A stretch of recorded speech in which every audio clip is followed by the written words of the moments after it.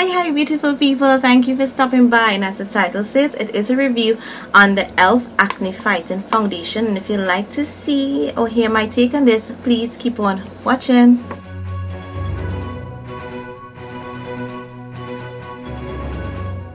Alright, so this is the e.l.f. Acne Fighting Foundation and it's from eyeslipsface.com. I threw out the box that it came with, but it's from the studio line, so it has a regular black packaging and it's $6 from their site. So if you have distributors of e.l.f., just check them to see the cost, but it's $6 from their website, and they always have a lot of sales going on, so you can definitely check out and get it.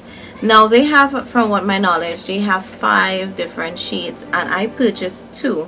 Got sand and beige, and beige is really light, and so I wasn't using that, but sand actually matched me pretty well. It's what I have on right now and I absolutely love it. The coverage is medium, which a lot of people keep saying that it seems light, like light to medium. For me it's medium, and I don't think it's buildable to full coverage, but it's a good medium coverage. I use moisturizer, I use primer, and I use different primers. I don't use any primers from e.l.f. Right now I have the Mirabella primer on, and then I have this, and I've set it with Wet n Wild coverall. I've set it with rice powder. Right now I'm using my Physicians Formula Healthy Defense translucent medium powder, and it's working really well. I do get a long day wear with it. I don't find that it moves a lot. If I do sweat, you find it moves a little, but it pretty much lasts almost all day, and all day for me is about 8 to 10 hours, nothing less than 8 hours. I wear this for a full day. If I know I'm going for more than 10 hours, I actually do not wear this because I'm afraid it may just move or shift or just fade and I have to reapply, and I'm not a reapplying person. So I would give this a maximum wear in, once it's really hot, about 10 hours wear. Now the problem I think that a lot of people have is finding a shade. So I got sand, and if you like an NC 42, 43 from MAC, this will work. I don't know so much for Revlon Color Stay because I keep fluctuating. I think I'm like natural tan or something like that, where people match me for different colors. So I kind of have a whole thing with Revlon Color Stay, so I can't give you that matched up, and I am not sure what I am in Makeup Forever either, so I'm at a loss with that. But I have olives undertones. I'm warm, but I also can pull off cool foundations. I don't know how I do it, but I am actually able to pull off, because even with MAC, I'm generally like an NC 42, but I can wear NW 25 and 30 very comfortable. So it's kind of a little weird with how those work for me. But this foundation sand works really well, and if what I did with the beige that I bought that was too light, I actually mixed it with another foundation and try to get my color. So you can also do that, mix it with something else. Now if you mix it with a full coverage foundation, you're gonna get a medium to full coverage experience with this. And if you like really thin and shade out, almost like a BB cream effect, this is so perfect to mix with like moisturizer. Now onto the acne part of this foundation. This foundation says it's acne fighting, and I know I did a whole rambling about foundations a little bit there, but it says that it has salicylic acid, which is one of the things that a lot of people use to fight acne, witch hazel, which actually calms the acne, camphor, tea tree oil, and aloe. All of these help to calm, I call it relax the acne, but it's more or less soothing to the face and helps the acne not to reoccur, or if it's there and it's, you know, those painful acne, it actually helps to calm it down and not be as crazy as it is on your face. I have been wearing this for maybe close to 3 months, and I did notice that when I came off of it, I did have a couple breakouts. I'm not totally sure if this was really helping me or it was a combination of my whole skincare routine. But all in all, I really like this foundation. It feels super light on the face. It doesn't feel heavy, it doesn't feel like it's clogging my pores,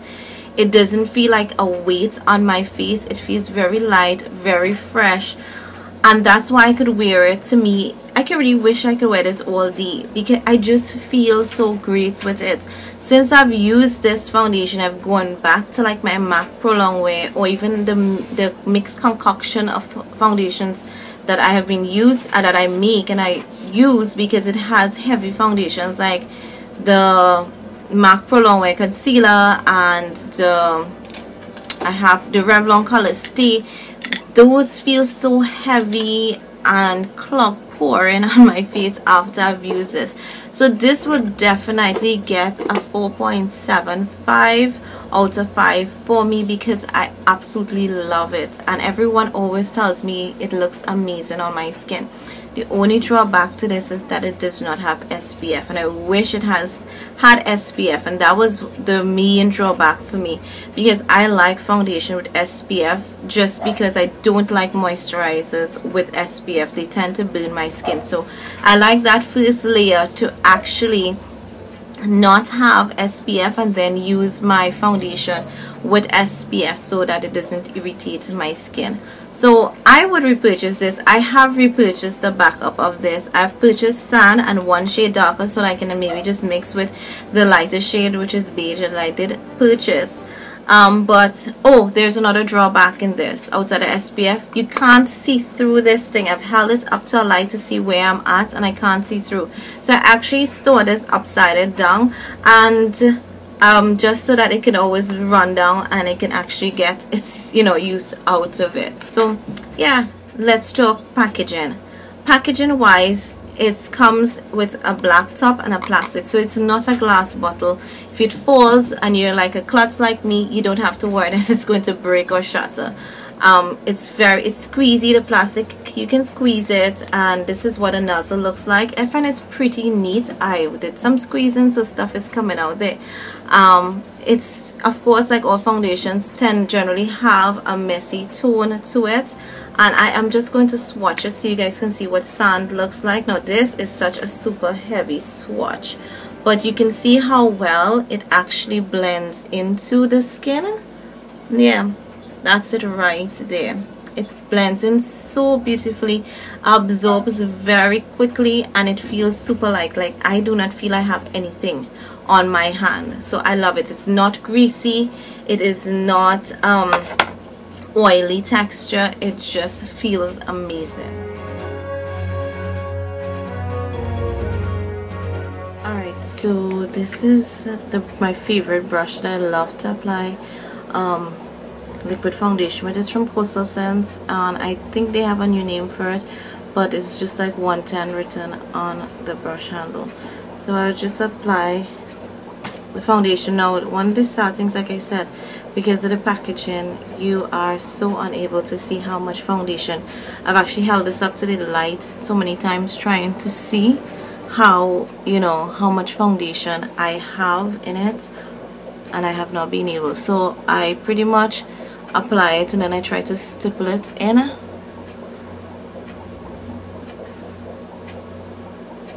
So as you can see the difference between either side. I have breakouts here like I told you, and this is just how it looks applied, so you can actually see the difference. A lot of people say that this is actually light coverage. I find mine gives me medium coverage, and I'm good with that. Usually I would like I said, full coverage, but I just realized sometimes I don't want since I started using this foundation and using a lot of the BB creams over the summer, I just realized that I actually like my face feeling really light and fresh. So I'm comfortable with medium coverage, and it conceals pretty much a lot because I do have unevens and you're not seeing the two colors skin tone. I do have like acne scarring and stuff, but foundation really can't deal too much with that. So, and I find that it matches pretty well, so I'm gonna go ahead and just do the other side now for you guys to see. Like I said in my first Get Ready With Me, I am so accustomed to just doing like half of my face first and the other half. So see, I'm not even sure, and I've been using this maybe maximum 3 months, so it does cover all the redness from the acne. And I just sometimes I put it on the foundation, and then you see I stipple it in, and then of course do it in circular motions. And this is an amazing foundation brush. Love it.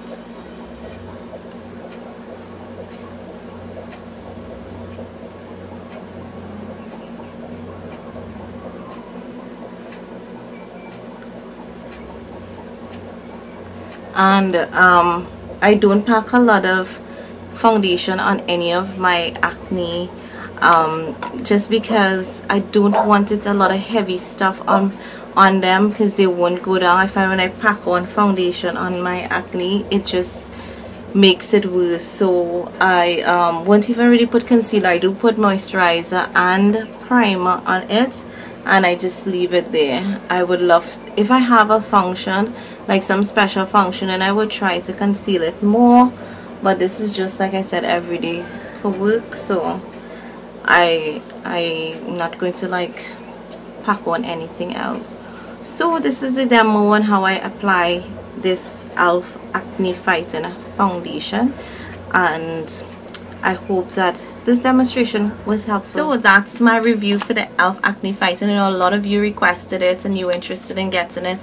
I would definitely say go for it. If you are my color, if you're darker, there is a darker shade, try it out. It's just so worth it. Absolutely love this foundation, and I am going to pick up a couple just because you know how I am with, when I love something I like to have backup. So I've already purchased 2 of this, but I'm thinking I may purchase another one. It's just, I just love it so much. So hope this review was helpful, and thank you so much for watching. Until my next review, bye, stay blessed.